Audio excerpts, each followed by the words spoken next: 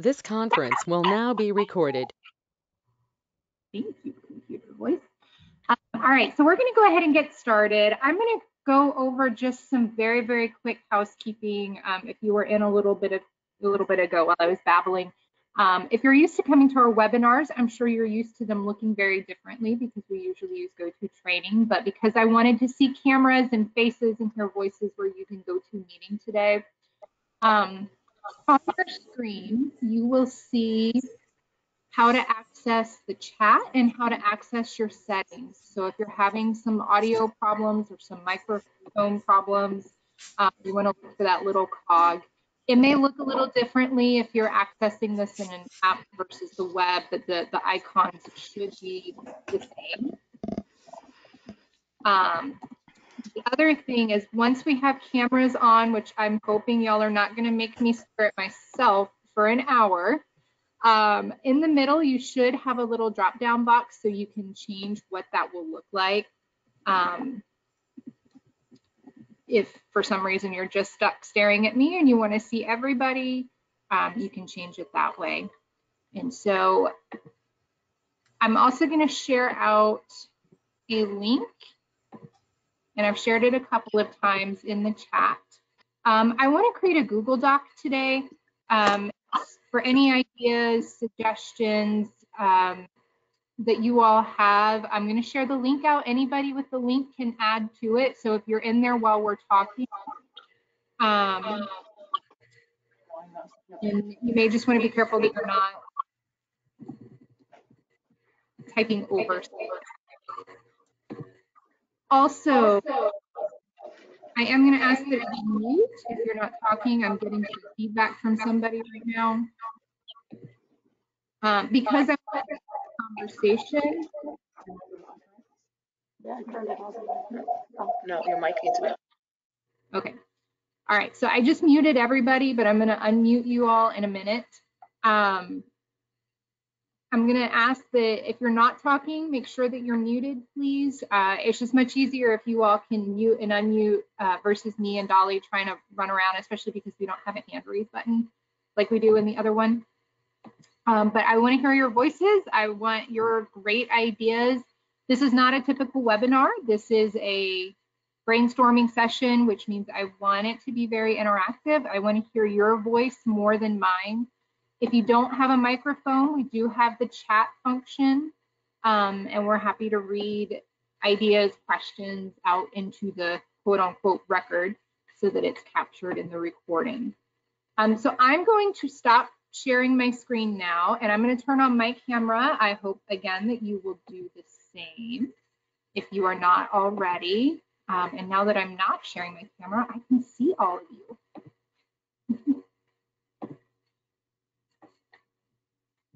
And hi, good morning.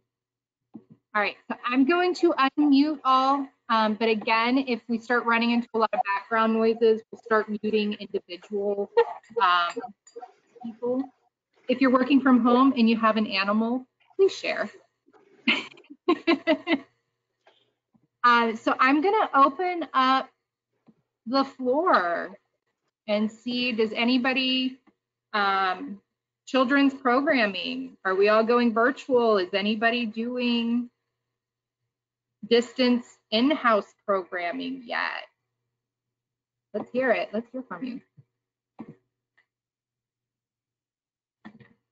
We started doing drive-in story times a few weeks ago. Ooh, all right, tell. So they're just starting. I mean, we're just trying to build an audience for it, but there's definitely interest. They've been fun. I mean, obviously we'd much rather be regular in-house, but we don't have any idea for summer. Like, we're still planning on just basically doing the drive-ins, and we do like once a month Zoom parties. But the drive-in story time, we got the transmitter, and I mean, it's super simple. I mean, just set up outside. We have them park alternating spots, so that way if they want to get out of the vehicle and stand in front of their car to do their dances and stuff, they can. And then we have a little make and take that we give them a giveaway at the end. Do you have a way for them to see the book as you read it, or is it just kind of they get to hear the story?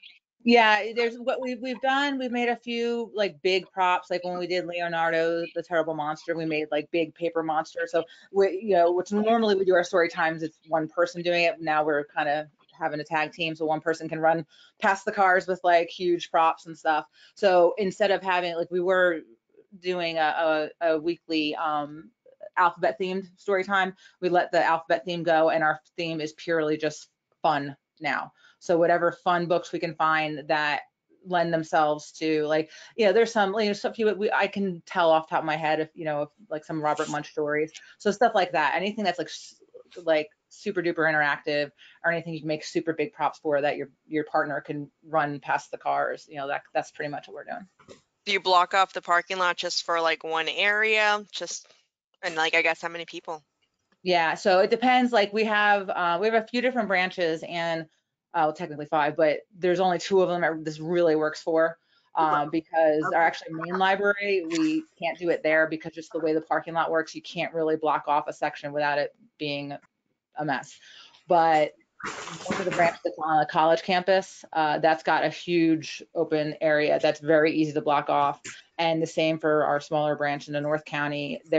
Theirs is 2 separate parking lots, kind of, so we can block off one, and that's what we're using. So the one of them is kind of limited. We're only going to probably be able to do, say, 12 cars at a time at that one, but the other one at the college campus, we could probably do 30 cars if we wanted to.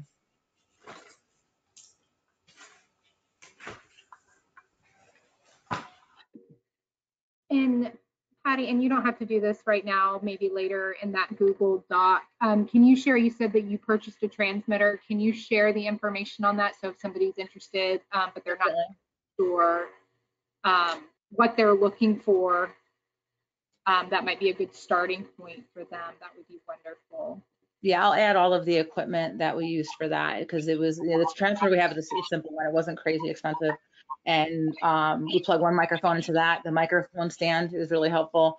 And then for our music, there's just a little adapter that I just plug into that, and I can play our music right off my phone into it. I know we have a transmitter because we've done drive-in bingo instead of drive-in story time. And I know we found ours on Amazon. It was a couple $100. So in the scheme of things, for what we're doing, it's not that expensive. But it has a mic and an aux port so that you can run music and you can run a microphone at the same time. So. Yeah, we're getting a lot of chatter that it seems like most people are staying virtual, or most people who are responding. Oh, I got it. Oh, you got it? Yeah, well, I mean, he was on, we're trying to get into the wrong. Is this it? I have a question for Pat. This is Amy Jane McWilliam with the Lee County Library System. Okay. Sometimes when we propose, offering a new service or kind of getting back to some other programming services, I have to anticipate all the questions from our administration prior to even meeting with them. So one of the questions I know I would get is, so you encourage people to stay in the car, but if they want to get out of the car, they can. Do you see a lot of congregating after the story time among families, or are they pretty much pack it up and go? Yeah, we've only done, like I said, 3 now, I think. Right. There's 3 we've done so far, and it's been small crowds, been 4 or 5 cars. And they have, they took a, we did a little make and take, and they took off. Yeah, that was something I was fearful for, that they would do that, and then they'd all come into the department at the same time, but they really haven't. So far, so good. I imagine it's a nice break from the computer screen as well. Yeah, I mean, that's the issue we were having, is our story, we were doing Facebook Live story times, and we started trying to do them on Zoom, and for us, we just weren't getting anybody to tune in anymore. So we're we gotta try something different. And Lydia from the Museum of Florida History, is part of the first stage because they're still closed to the public. So she's planning on creating programming that translates virtually, but it has an in-person. And there's been a couple other people that have mentioned hybrid models. Has anyone been doing hybrid?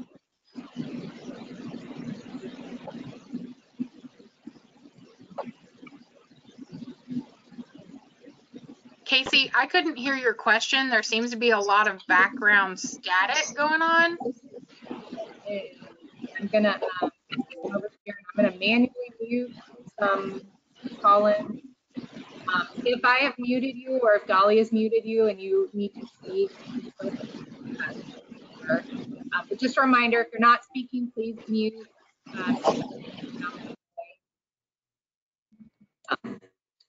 So Lydia had mentioned that she's trying to plan for the Florida History Museum some kind of a hybrid model for programming, because our building is still closed to the public here in Tallahassee. We're in the same building as the History Museum. And so I know Jessica said too that they're starting hybrid programming for their family story time and baby time.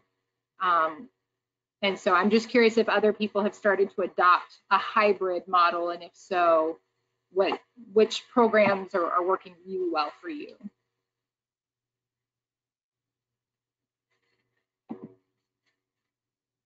Hey, I'm in Leon County, and we haven't started doing hybrid programming yet, but at any time that the county says that we can open up for, in-person programming, we'll try to adapt to hybrid programming. But in the meantime, we are doing like Zoom story times every day of the week, and we have adventure bags planned for the summer. They've done really well for us, and we've been doing them for all different kinds of programs now. We started them last summer, and we had a different adventure bag each week with a different fairy tale. And then we did them, we've been doing them for 4-H every month, and we are doing them every week of March and every week of April for different. In March, we have our NEA Big Read. And then in April, we're doing a huge celebration of autism and neurodiversity. And we're giving out adventure bags for those programs. So they, like in April, they're going to be sensory STEAM adventure bags. So they'll have directions for a project, and then all the items that you need for that one project, and then additional projects in there. And then in the summer, we'll have like different projects, and we'll have materials for 1 or 2 different projects. And then we'll have like a lot of, 4 or 5 other like mazes and stuff, and we'll have a reading, like a list of recommended reading. So we expect those to be really popular. We plan to give out 1,200 of those each week in the summer at all of our, throughout our whole system. Yeah, and Christine, there's a question for you in the chat. Can you elaborate a bit more about what an adventure bag is? What we're doing, an adventure bag would be a paper bag, like a party paper bag kind of thing. It's just a plain paper bag. I can show you. Actually, there's too many boxes in the way, but anyway, it's just like a plain, like a 9-inch paper bag, no handle or anything. They're very cheap. You can get them for like 10 cents at Dollar Tree. Like a lunch bag? Yeah, like a lunch bag. Exactly. Except for you can get them in color, like white or other colors. And then we just put stuff in them. Like sometimes there are only paper activities, which would be like mazes and coloring sheets and word searches and instructions for different things you can do, paper folding and stuff. But even better is when we can include other things. I think last year we did a catapult, like it was rubber bands and popsicle sticks, and make a catapult, and then included the directions. We also had like a fire dragon. One was like a card that you could make with a dragon. So just different activities. Basically, they're STEAM or craft activities. And last summer we had a story in each one because of our theme was fairy tales. But this summer we'll just have a recommended reading list. We won't have a story. We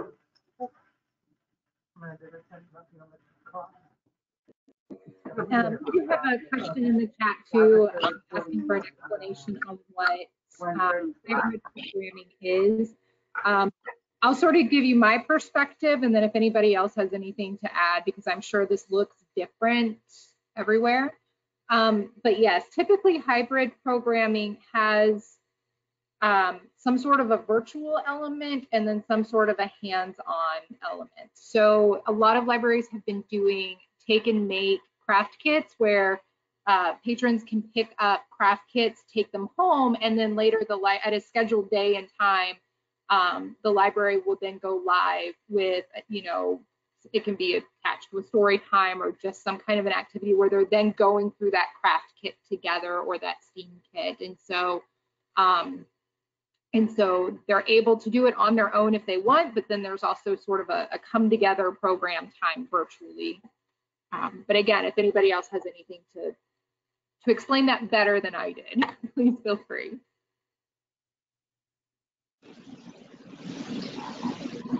I'm with the St. Lucie County, and we're planning for the summer events to be able to do like STEAM experiments, and we'll offer them the week of, and then we'll release a video that same day so they come to the library, get a bag of everything that they need, and then they can watch the video online and do the experiment as a family or individually and kind of go through the entire thing on their own with the step-by-step instructions that we give online for them to be able to follow.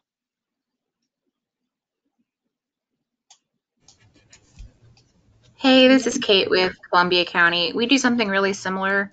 Last summer we were entirely virtual. We did take-home STEAM kits, and we included the instructions in the kit, everything they would need, but then on a specific day we would go live on Facebook and do like a how-to video that they could join in and follow along. And then of course we left it up so that way if they couldn't watch it at that time, they could go back and do it again.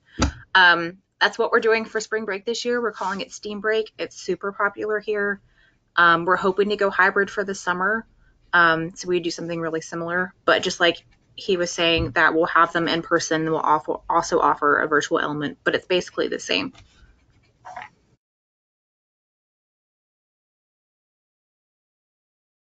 This is Amy again with Lee County Library System. For summer reading, we're planning on doing like grab and go activity kits, kind of like what Christine and Gabe and Kate were talking about. The pre-K will have like activity sheets and rhymes and things that parents can do at home. And then K through 5, we're doing, we're going to be going with page turner adventures. Again, we got a great rate for 6 weeks for all 13 of our locations. And we're going to provide activity kits that correspond with their weekly craft videos. So that kind of takes the effort off of our staff when it comes to putting all of that together for K through 5. For 6 through 8, we're looking at live interactive programs like folding origami, how to draw anime. Our teen program really consists of middle schoolers, so we are embracing that and focusing on that that age group for the teen program, although it's open to all teens. But we're also looking at offering, and this is going to be separate from SRP, but we're hoping to rope some teens in to SRP through this program called Summer of Service, where we invite a guest speaker to talk about, an issue that's facing our community, and teens can come and pick up like a supply kit at the library and complete an activity at home and return it to the library and get service hours, because that is what teens want from us. They want, the high school teens, they want service hours, and we're trying to be creative, and the guidance counselors can kind of, they can be flexible too. So, being able to do page turner, being able to use outside vendors for some of the teen programs allows us to be, to make our high school teen summer program really special and unique.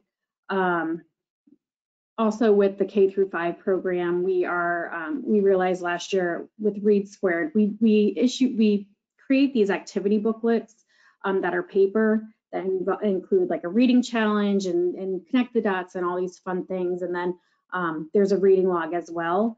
But if children participated in that activity booklet, that's it. They didn't get entered into any of the contests. If they participated in Read Squared, they get entered into win like branch prizes and weekly prizes and the grand prizes, which were really cool. That was kind of unfair. So this year we're creating a similar program with the activity book and the Read Squared challenge, but kids who complete the activity book will be eligible to win some really cool prizes, even if they can't. I never wrote those in the book. I need to write all those in the book. Hey, Paula McCann, can you mute yourself, please? Paula, thank you.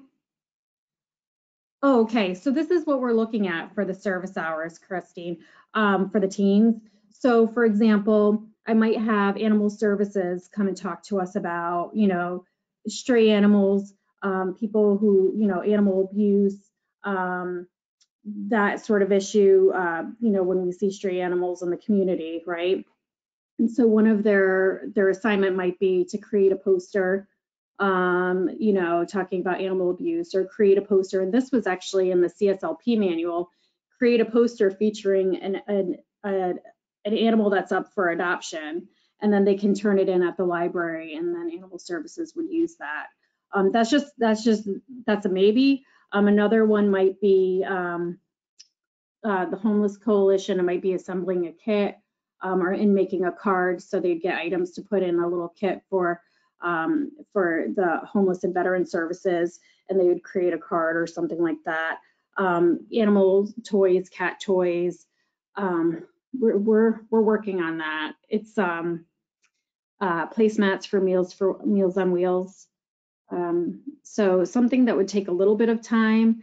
They are participating in the interactive portion where they're listening to the guest speaker. So that would be included into the volunteer time. So it's a little bit of civic engagement, a little bit of volunteer time. And I do want to step in for just a minute, not to cut this conversation up, but I do want to make sure that we're focusing on the children's age group for today's discussion. We do have a separate time set aside for teens, because I know that not everybody works with the teens. And so not to cut you off, Amy Jane, because this is great conversation, but I do want to make sure, because our time is limited, that we're sort of focusing on the target audience at hand for today. And yes, and Amy Jane said she'll be there in the teen talk too, so we can definitely pick more of your brain for this. I know that you mentioned Read Squared too. For anybody who maybe didn't hear, CSLP did release a whole new batch of artwork for Read Squared and the other, you know, sort of digital, if you're not doing physical reading logs. So that is also available to you now if you purchased access to that online manual. So that is also available. And so I know page turners was really popular last year. In the last few minutes before we end today, I am going to pull back up that Google Doc, because my hope is just in the coming week, you all will take a few minutes to sort of pop in there and fill out some information just to share, so that it's, you know, kind of this big collective. Is there anybody who used other performers, other virtual performers outside of page turners, just for some variety? And then we also did have a question in the chat from Jessica saying that they are more of a crafter than a scientist. So if anyone has any recommended resources for simple STEAM projects, if you could drop those links in the chat, that would be great. Or of course, if there's something you want to talk about, we are going to save the chat so that we can pull all this great information out as well. I know last year we did the Party Palace, since it was fairy tales. So every Thursday night we would have our performers, and so they did theirs. They sent us a video, whether it was Elsa reading or Peter Pan reading a story. So those could be a really good resource too. Just any kind of what are they called? I'm looking for a word. Programmer or character place, party place. They could be a really good resource too. The place we actually used was from Alabama, because I know the owner. I went to school with her. And so they were super helpful and very accommodating for what we needed. And they are also struggling too. So they're willing to do all the different things that we needed to be able to perform for a library. So those could be a super good resource that you normally wouldn't think about for a library program.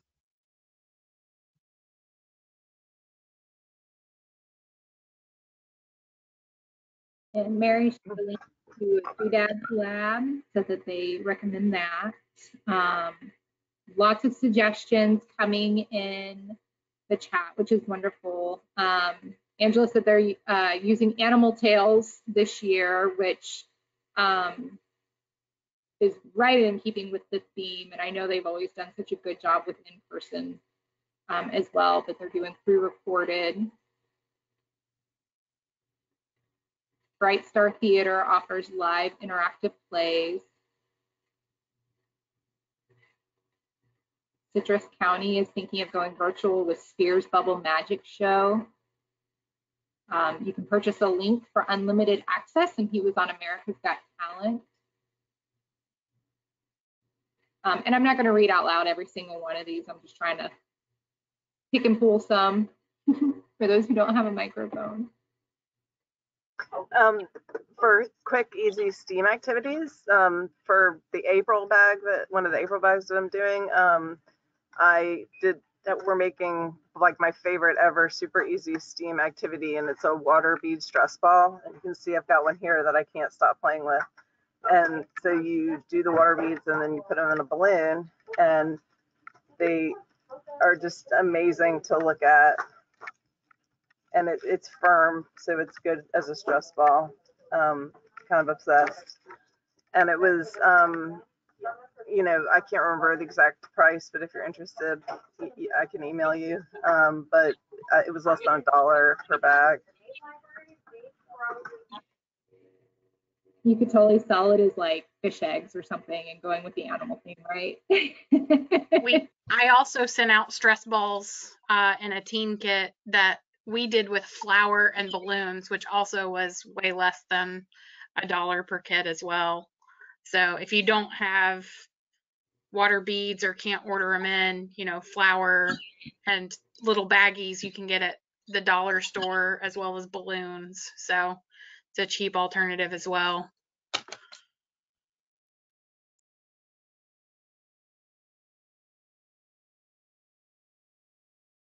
Some other ones that I'm doing are like a rain stick with a toy, like a paper towel tube, except for I had to buy them pre-paper toweled. But and then it's really easy, and it makes a cool rain stick noise because you put tin foil in the middle and then rice, and also a water or a glitter, a calming glitter jar. You put like glitter and a little bit of clear glue and water in there, and it, you know, you shake it. It kind of is like a snow globe with glitter. And a fidget bracelet that's also pretty cheap and easy. And binoculars made out of toilet paper rolls. Yeah, and Teresa just shared the link to Project Wild, which is through our Florida Fish and Wildlife. And I know that some of you all were with me, you know, 20 years ago in October. It feels like 20 years ago. The year before last, I think. My time, I don't know about y'all, but I can't tell time anymore. The passage of time just ceases to be.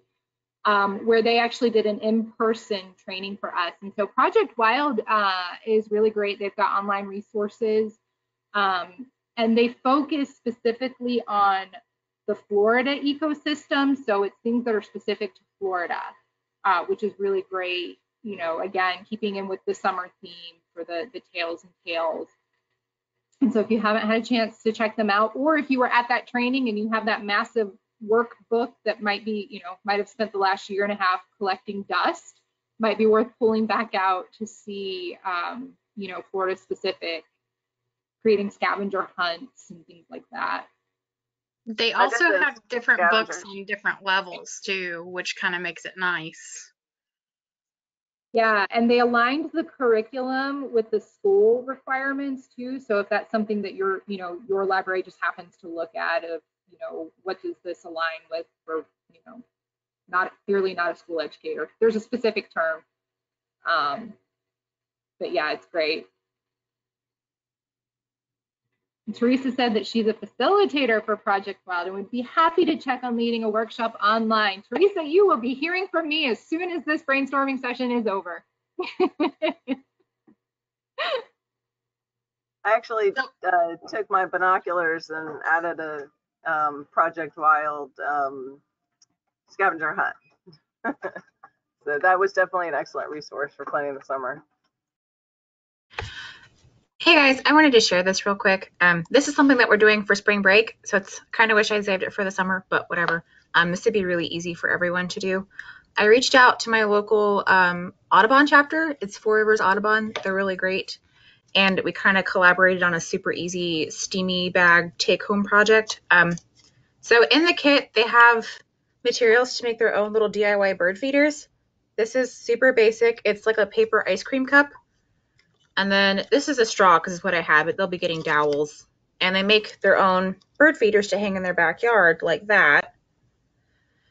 And then what I got from the Audubon Society was a list of local birds that during the spring break time frame will be visiting the bird feeders that they would put in their yard. And I made a little photo scavenger hunt. I know it's kind of hard to see. I'm sorry. But that way they can watch their bird feeder and kind of like match the different species that could be there. So it's like a bird visiting scavenger hunt. So on the one side, I have our instruction sheet, and everything's backward. I'm sorry. So it has like a photo of the project and the complete instructions. And then I have ideas for sturdier bird feeders made out of recycled materials. And at the bottom, I have both our logo and the Four Rivers Audubon logo and like a notification of when our live video is going to be for like instructions and stuff. But that took me like an hour or less. It mostly just took me a while to hear back from the Audubon Society, but they were super nice. So I definitely recommend reaching out to them. That's awesome. You're getting a lot of kudos in the chat for that too, by the way.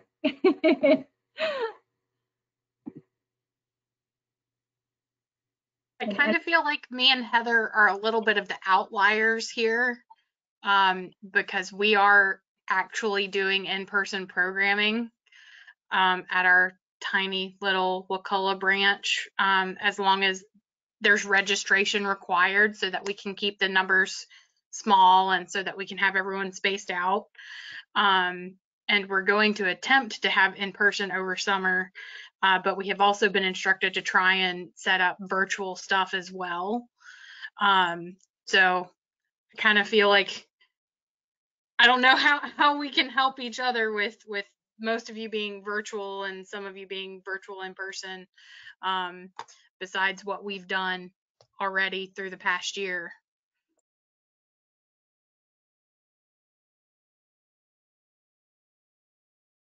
Well, and I think just based on some of the conversations I've heard, not only here, but in other meetings, I know that there's usually seems to be a lot of interest in finding out for people who are starting to do in-person programming, how libraries who are doing it are approaching it and handling it and doing it safely. And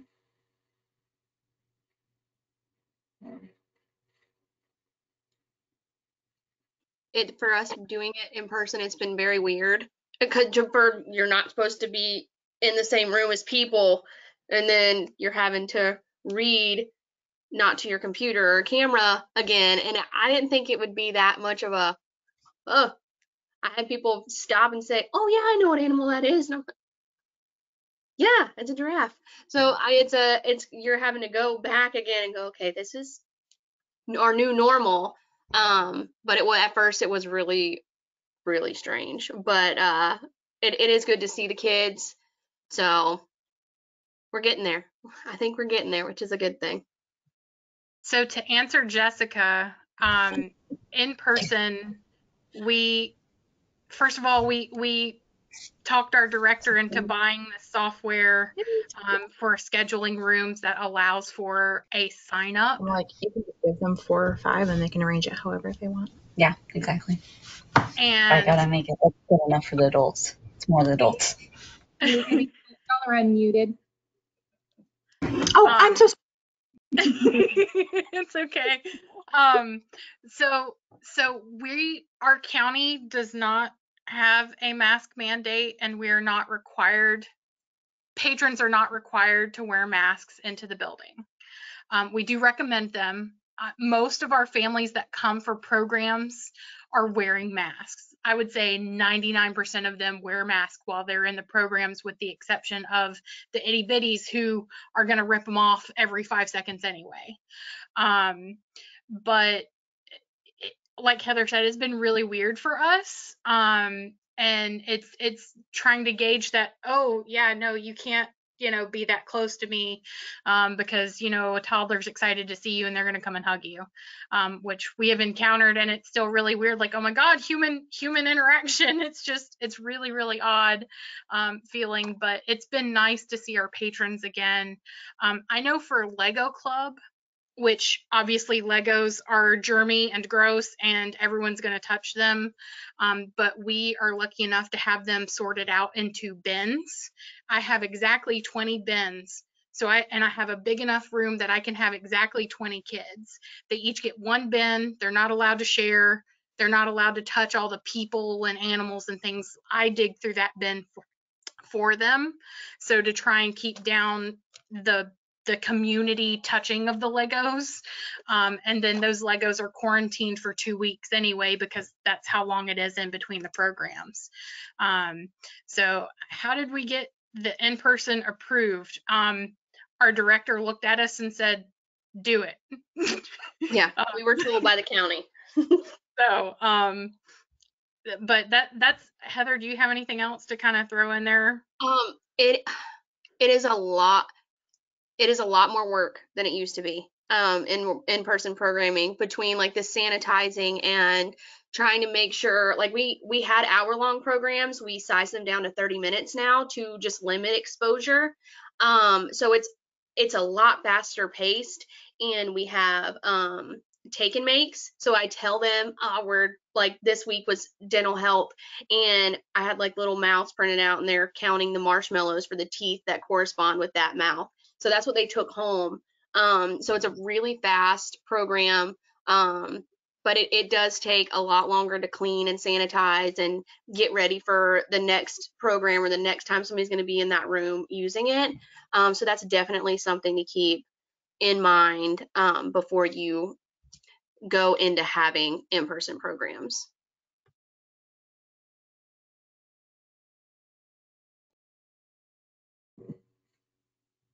Yeah, and I imagine if you're not really in tune with what your local school systems are doing, if your library is exploring the idea of opening, that it might be worth checking in to see how they are handling it. I know just with my mom hat, our school does things, especially with special area, very similarly to, uh-oh, did y'all just lose me? We can still hear you. We can't see you. Okay, I can't see you either. That is weird. Good old tech. I think y'all are all coming back to me now. And I will make it a point not to break out in really bad Celine Dion song. Not that the song is bad, but my singing is very bad. All right, I see you again. But yeah, so a lot of the school systems have had to figure out how to work this too, and how to get supplies to kids without potentially cross-contaminating germs. And so that might be just another good resource for how to do that.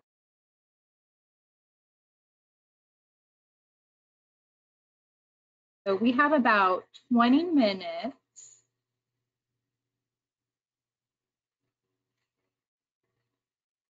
Anybody else have a great idea? I love that some of you all brought props.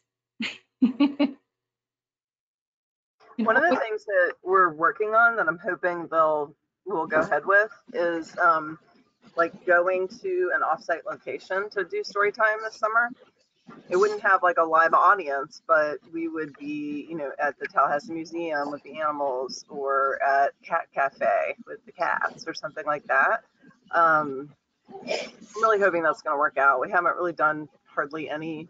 I mean, we only have one book club that meets at a cafe. I think that's the only offsite programming that I can think of that we've done in the past. So it's kind of new, but I think it'd be so cool if like once a week, one of our story times went to an offsite location to film if we're not doing any in-person programming. So Especially Christine, with animals, it's perfect. Christine, me and Heather did that last summer when we went full virtual. If you need to, I think some of them are still on Facebook of us dressed up like pirates and things. Because we went out to like St. Mark's, places where we know we could go that were open to the public still, but where we wouldn't be in person with like a whole bunch of people. So we tried to cover places around our county that maybe the kids haven't been to, and it kind of fell into our theme. So it's interesting and it's a lot of fun, and at least it gets you kind of out of your bubble a little bit if you're kind of going stir crazy from being virtual for so long.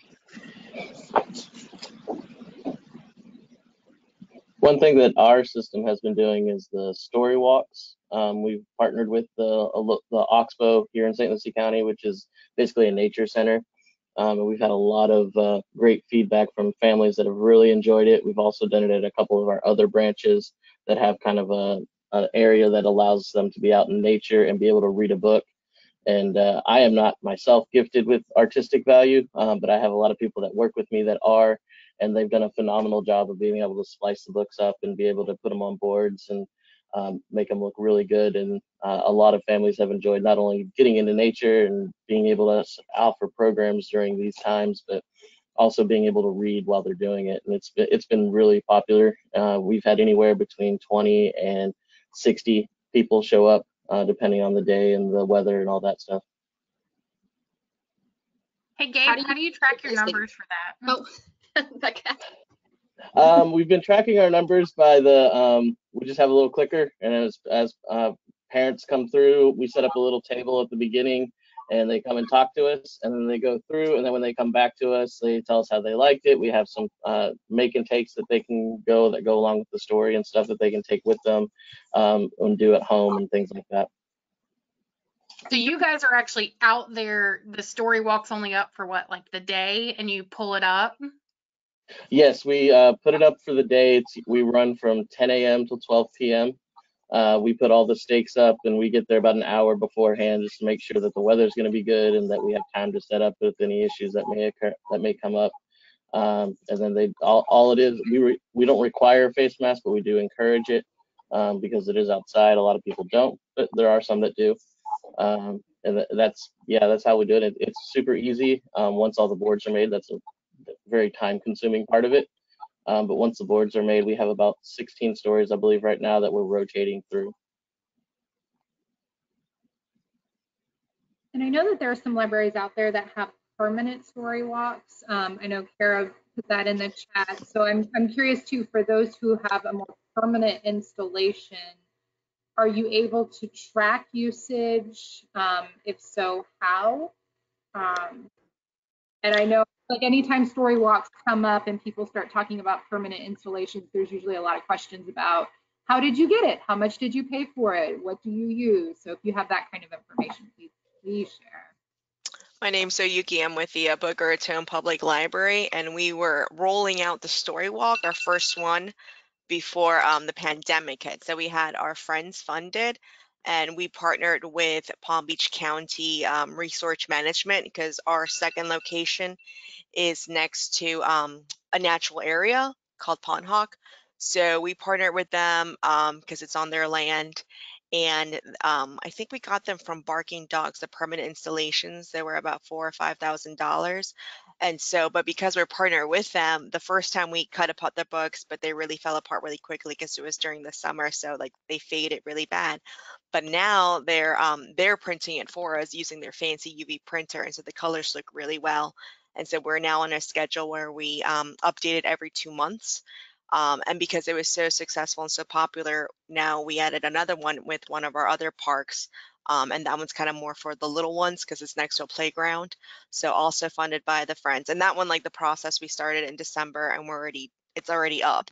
So like once you kind of do it, you know, you get into it. But I do like Gabe's idea of like maybe showing up one day with like a little table and a little kit, and it's like, hey, you know, just because right now we have not had any stats, you know, we encourage people to tag us on social media, And we have gotten really good feedback that way, but it's like, I don't know, and it's a mixed bag too. We have adults saying, when's the next one going up?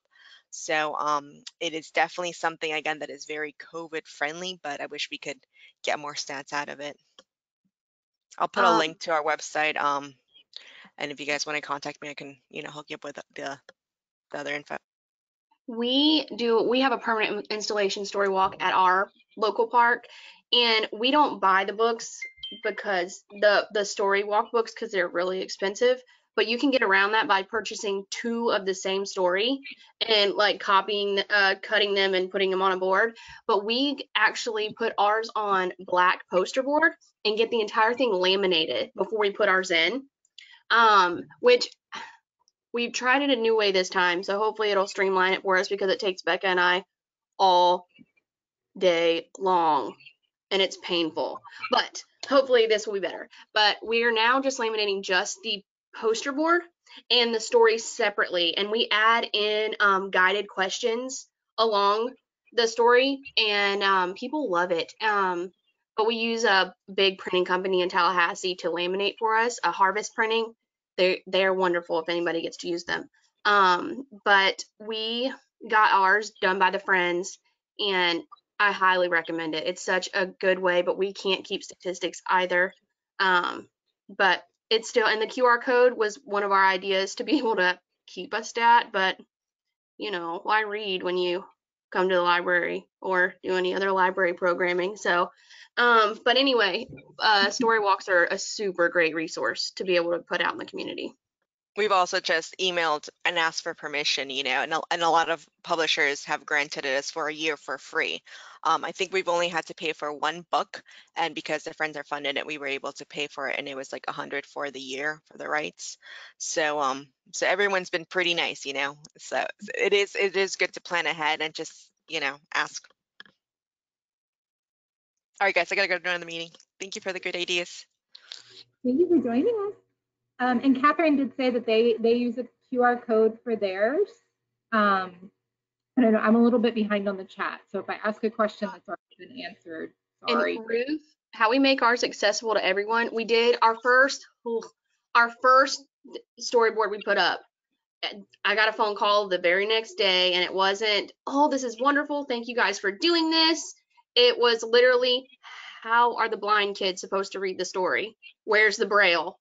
And I had been working for 5 months to get this to happen. And so we worked with the Division of Blind Services to figure out how in the world do we put Braille on a storyboard and do it for every single book. That, one, it was not even in the realm of the stuff we could afford, and 2, when we talked to the Division of Blind Services, they have to be guided to when there's Braille, so there was no point in us even doing that. So we now put a QR code on each board that links you to a video of us reading that storyboard. So whether it's myself or Rebecca, we will read that board, so anybody can read it. So as long as they scan the QR code, it's getting read to you.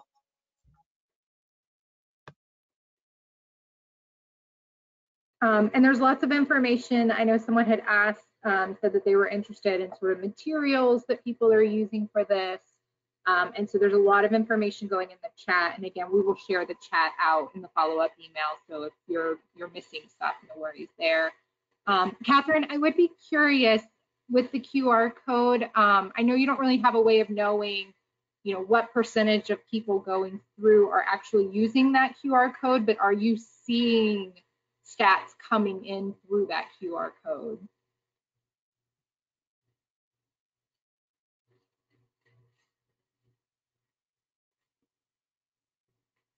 Yeah, Jessica said they've tried implementing the QR code too, but people just don't use it. Oh, Alyssa said they did a story walk that had people steal their signs. It's not fun. That's kind of where the permanent installation thing comes in handy. They can't steal it. They can damage it, but they can't steal it. Because we considered doing a portable one so that we could move it to the various parks. And it finally came down to, we know the people in our area and someone would take one or all of it or damage it irreparably. So we decided that we needed to do a permanent one instead. I would say if you're going to do a story walk, that it's going to be mobile like that and something that can be taken or pulled out of the ground, that you would need to have it during certain times and have it manned by somebody that works at your library. That's really the only way you're going to ensure that you are able to use it multiple times and nothing's going to happen to it. Rhonda said they've been doing a story hunt in their parks. And Rhonda, you've gotten some interest on that. I don't know if you have a microphone or if you want to just share more information in the chat, but we are asking for more info on what it is, how you do it. Rhonda said we use QR codes that link to stories on YouTube, and we have a secret code word on each one. They get a card at the library and then go around to fill it out and bring back for a bag of candy. That is very cool. I mean, you can get my kids to do almost anything for candy.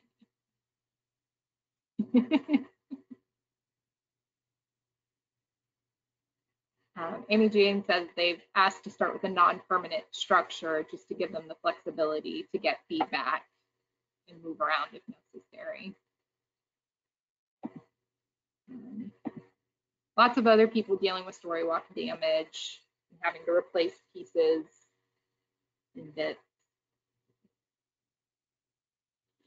Oh, now Peggy said theirs are in business windows on Highway 90.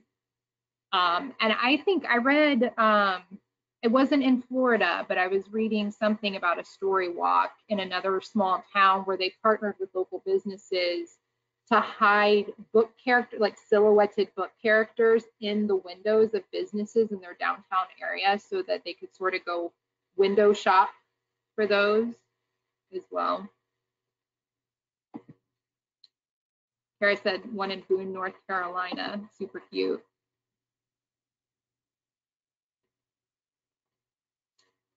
We have about 8 minutes.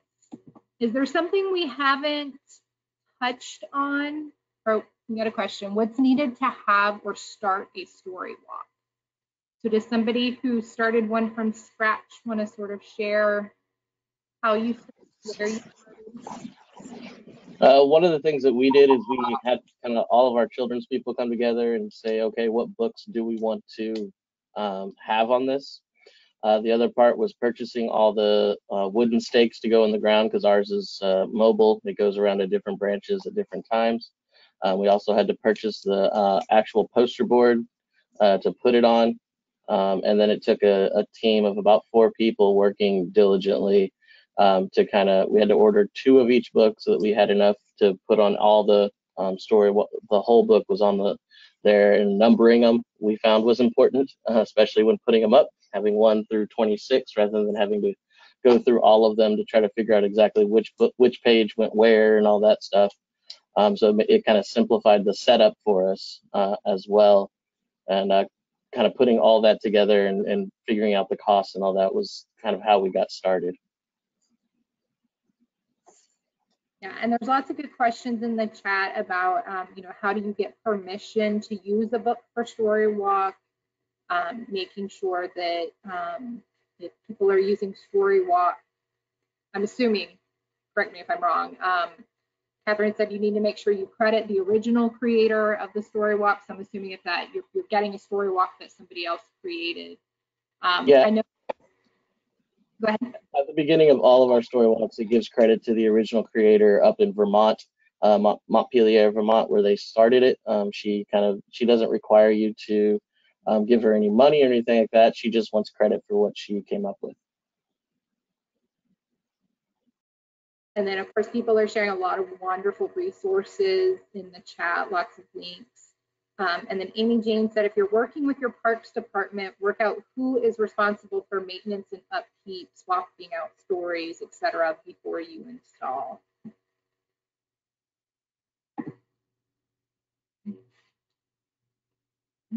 We've got 6 minutes. Thank you, Kate. I do want to, I'm going to hop back over and share my screen really, really quickly on this Google Doc because whenever I send out the video, I will also send out a link to this.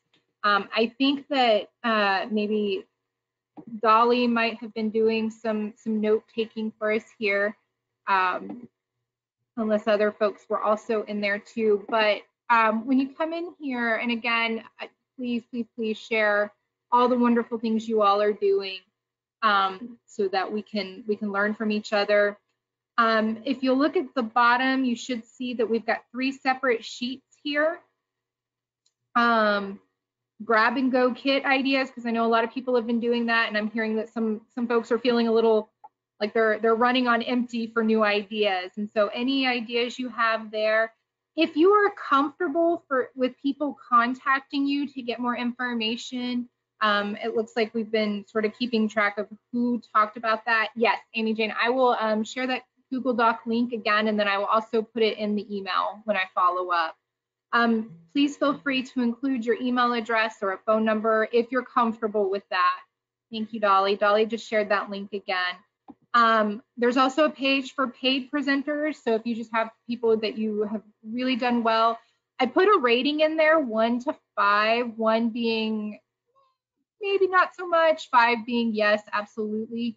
Again, not required, but if you know, sometimes we want things to go well, but sometimes, you know, we have an unfortunate experience with somebody, and yeah, and just some basic, you know, what type of performances, yes, if they're offering virtual, yes or no, and then just a general programming ideas where we've got the program name, what kind, you know, is it a craft, is it a story time, is it something else altogether, and then any resource links that go with that.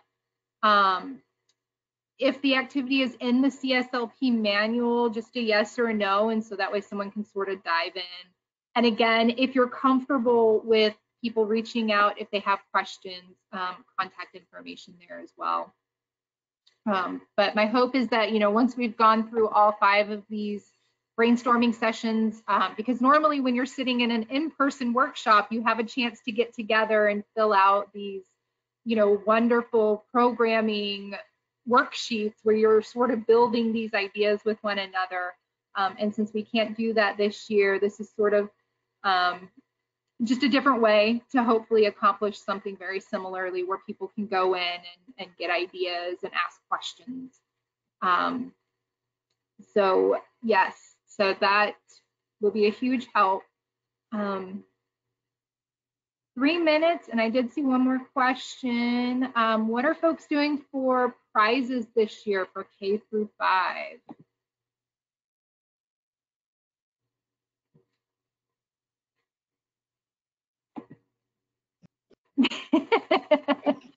Our system is giving away, what was it? The Kindles, the Kindle Fires, the kids edition for K through 5, 1 at each one of our 6 branches, or 7 branches rather.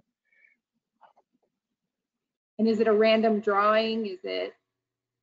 Yeah, we use Beanstack. This will be the last year we're contracted through them. But you finish it on Beanstack, and then it does an automatic drawing on the Beanstack through the administrator, whoever is running it for us, and we do it that way. And Jessica put in the chat, brag tags for turning in their reading log, and the reading log doubles as a raffle ticket. We'll have 3 different baskets themed around the theme. Teresa said, more inflatable critters. We had inflatable dragons last year, and they were very popular.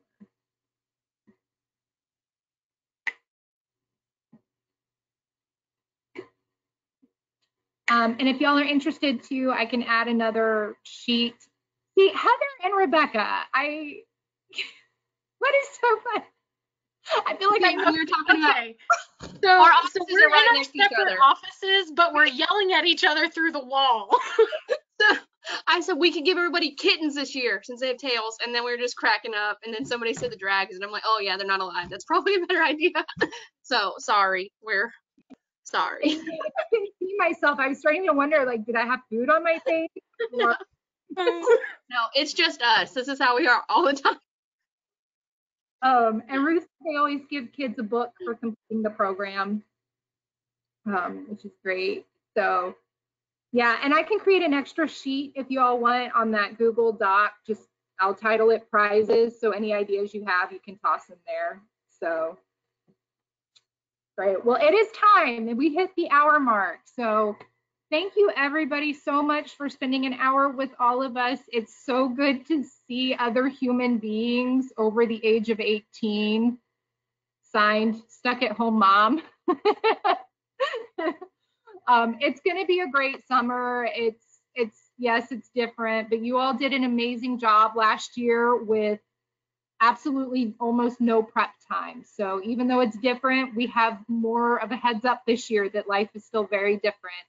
So thank you for your hard work. If you're in the other sessions, I'll see you then. If not, you know how to reach me. So bye.